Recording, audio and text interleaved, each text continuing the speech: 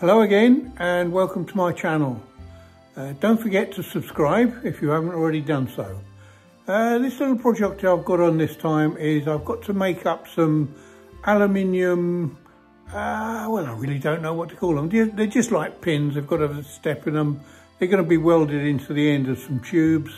So they've got to be turned down at one end, and then the other end has got to be turned down to a 31.5mm diameter, with a nice big taper on the end so that they can be used for lining up into the hole that they've got to go into.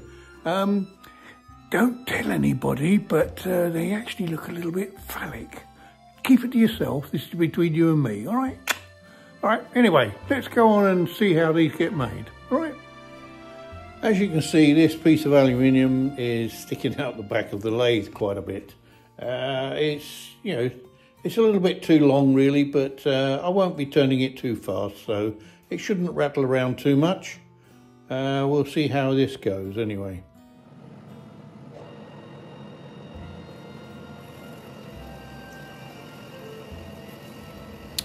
Right, well, first thing to do is to cut these pieces off, the pins off to length. There's 18 of them to do, so it's just as easy to set them up in the lathe and cut them and part them off with a parting off tool. I used the tailstock as a stop so that I could just feed them through the chuck and then they'd stop and at the same place every time. As you can see, I'm using the collet chuck to hold them so that it keeps them, it's more accurate than the 3-jaw chuck. So it keeps everything nice and round. So I'll just part them off with a little bit of coolant just to make sure they come off nice and clean.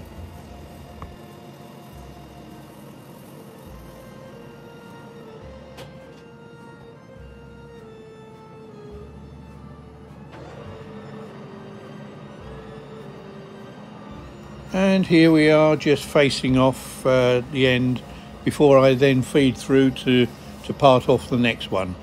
So it's fairly straightforward job, just using a facing tool just to clean up the end so that it's all nice and smooth, and it keeps everything on the same size.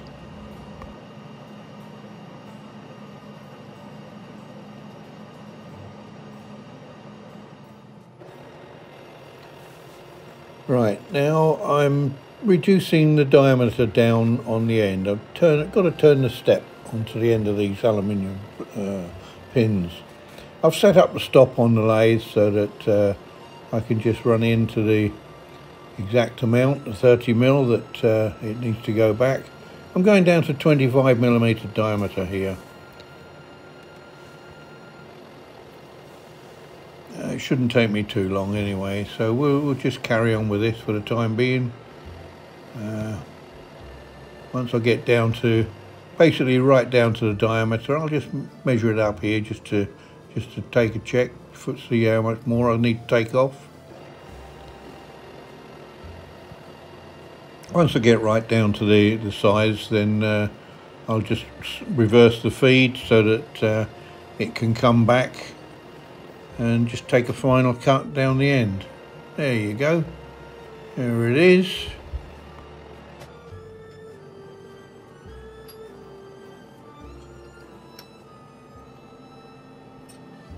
Here I'm just going to center drill a hole in the end, because when I turn these things round, I can hold on the small diameter, but there'll be quite a lot sticking out. I've got to turn down to nearly 150mm, the length of them. So I'll just put a center drill hole in the end so that I can put a center in when I'm turning them. As you can see, I've put the 3-jaw chuck back up on the lathe. Taken the collet chuck off. I've put some soft jaws in. They've actually got a step in them, so that I'll basically be holding them in the same place every time I mount one in the chuck. I'll just have them sticking out quite a bit, so that, as I say, that's what the centre is in there for, just to support it so that it goes the full length. And again, I'll use a similar principle as before. I'll just run on through, all the way through the full length take it right down to almost onto the right diameter, and then once I've got them down onto size, I'll just run the feed backwards so that it will just give a slightly finer finish on the way back. So that shouldn't be too bad. That's looking quite good now.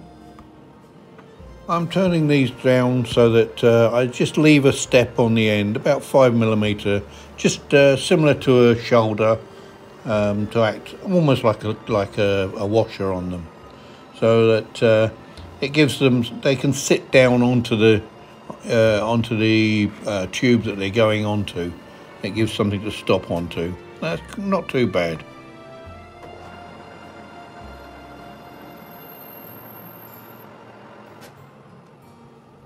Here I'll just put a chamfer on the back edge of the shoulder. When the people that are having these things, when they decide to weld them in, they're going to be welded into some tubes. So the chamfer will just help that little bit to get a weld on them quite nicely. It'll look quite neat. So that shouldn't look too bad in the end.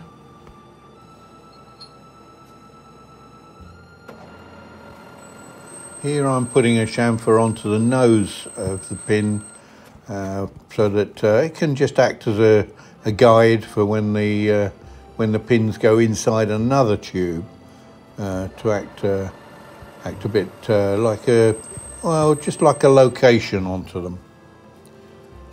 So just run this tool in so that we get a decent chamfer on the end. Here we have the finished item. There's only 5 of them on the table. There's actually 18 of them altogether, but 18 on the table would have been a bit cluttered. You wouldn't really be able to see them properly. But as I said before, they do little phallic, but we won't go too deeply into that. They look okay. As you can see, these steel pins, there's a little bit of a wobble on them where they've been welded onto the tubes. I've put them, they're sticking right through the lathe.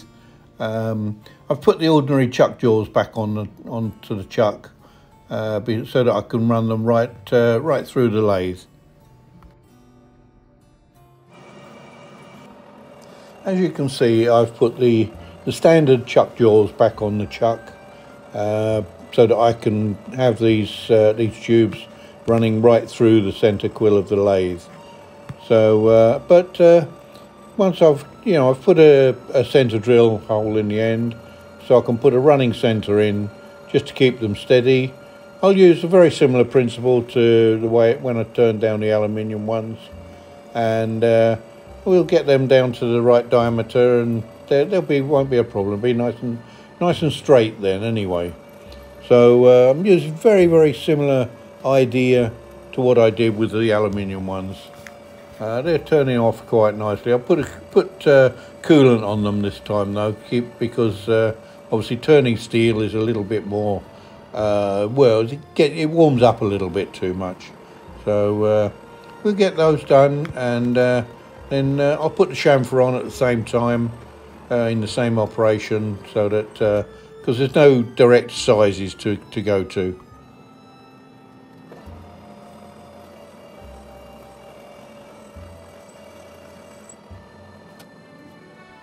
So here we have the finished items once again, nice and straight. There's only 4 of them on the table. Again, because there's 18 of them all together, if I put them all on there, you really wouldn't be able to see too much on them. So, hello again. Well, there you go. That's how those pins are made. I had to make some steel ones as well at the same time, so I just rolled everything into the one video.